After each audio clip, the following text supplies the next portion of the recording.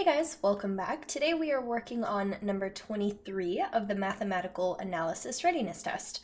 So this question says, if x squared plus 3x minus 1 is subtracted from 3x squared minus 3x plus 7, the result is what?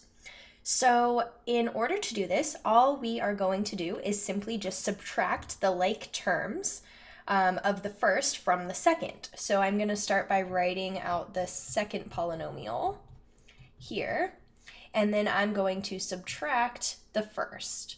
So this minus sign will be distributed through to every term. So that's the only thing you have to keep in mind. So 3x squared minus x squared is 2x squared. Minus 3x minus 3x is negative 6x.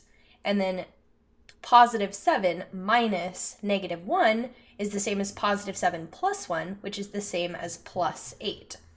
So looking over here on our answer choices, we're going to have a positive 2x squared minus 6x plus 8, which is answer choice E. Excuse me.